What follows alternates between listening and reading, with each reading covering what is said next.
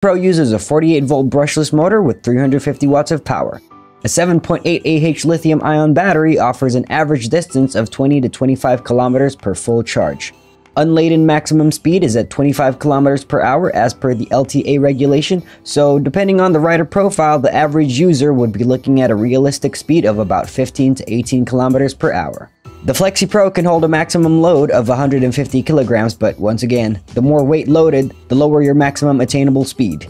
The front tire is an 8-inch solid rubber tire that does not require pumping of air, and for the rear, a pair of 10-inch pneumatic tubeless tires.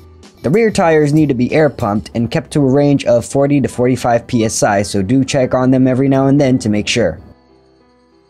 The steps will be the same for both sides, so let's just focus on the right side. You will need a Phillips head screwdriver to remove the 2 screws here at the back, as well as a single screw near the front of the rear wheel on the right side.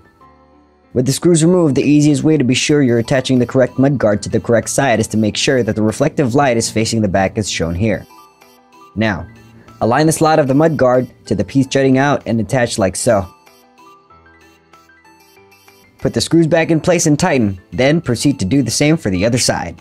With both sides of the rear mudguard now attached, let's run through all the other parts of the Flexi Pro. The wheels at the back help to prevent overturn, which is an important safety feature that greatly minimizes the likelihood of the Flexi Pro falling backwards either during a sudden acceleration or when traveling up slopes. The rail at the back can be pulled out by unhooking the latch and pulling the rail out to the second stop. Careful that you don't pull too far as it will detach, and always make sure that it is locked in place.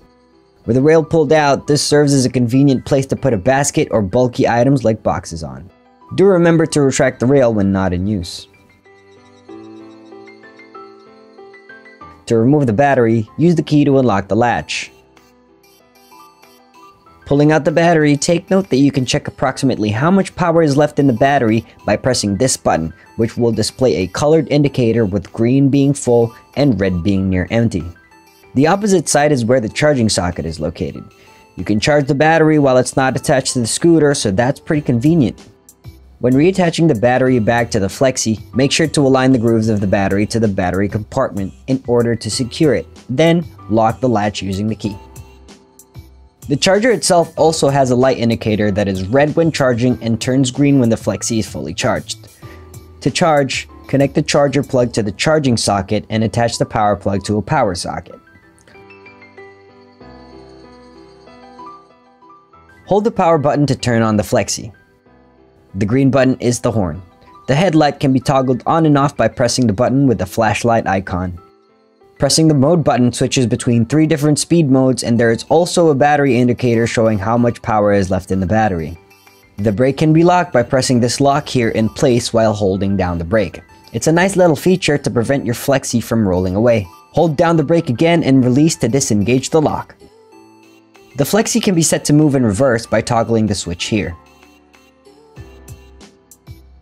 The throttle is also located here. The throttle occupies part of the handle as opposed to being a full grip throttle to prevent situations where resting the hand on this handle might accidentally engage the throttle.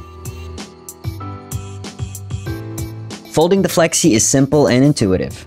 To fold the seat down, there is a latch behind the backrest that can be pulled to release the locking mechanism, which will allow you to fold down the seat. To retract the handle, release the lock like so, and to fold the entire handle, you will see another lock at the front, which can be released by pushing up on this secondary lock and then pulling the latch to unlock it. Fold down the handle, and the last step, if you intend to pull the Flexi around, is to adjust the trolley bar located underneath the Flexi. Unhook the latch, bring the handle over the front wheel, and then hook it back in place. With the trolley bars out, you can pull the Flexi around easily almost anywhere.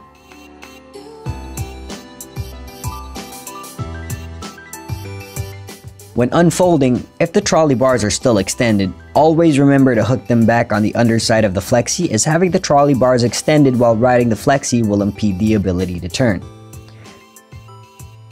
Bring up the handlebars and lock the latch back in place. To pull the seat up, once again, pull on the latch behind the backrest and raise the seat up. The final step will be to raise the handlebar to the desired height, and after that you're all set. If there's anything I missed, drop a comment and let me know. We'll see you on the next one.